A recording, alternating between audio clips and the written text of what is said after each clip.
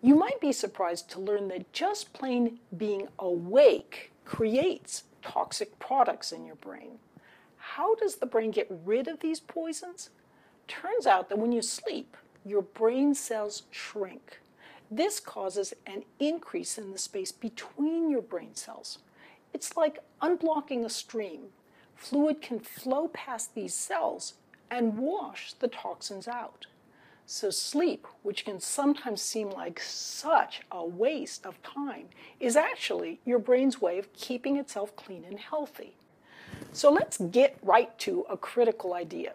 Taking a test without getting enough sleep means you're operating with a brain that's got little metabolic toxins floating around in it, poisons that make it so you can't think very clearly. It's kind of like trying to drive a car that's got sugar in its gas tank. Doesn't work too well. In fact, getting too little sleep doesn't just make you do worse on tests. Too little sleep over too long of a time can also be associated with all sorts of nasty conditions, including headaches, depression, heart disease, diabetes, and just plain dying earlier. But sleep does more than just allow your brain to wash away toxins. It's actually an important part of the memory and learning process. It seems that during sleep, your brain tidies up ideas and concepts you're thinking about and learning.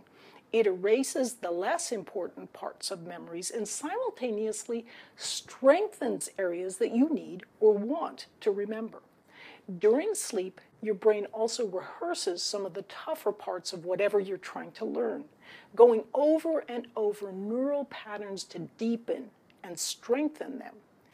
Sleep has also been shown to make a remarkable difference in your ability to figure out difficult problems and to understand what you're trying to learn.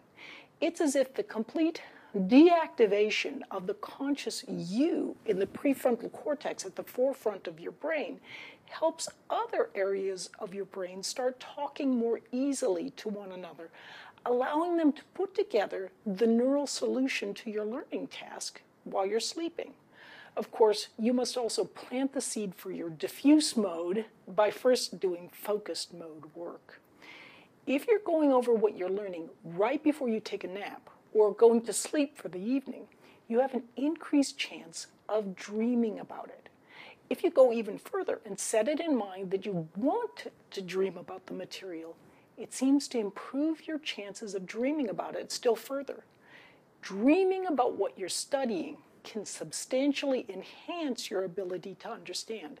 It somehow consolidates your memories into easier to grasp chunks. And now, time for a little sleep.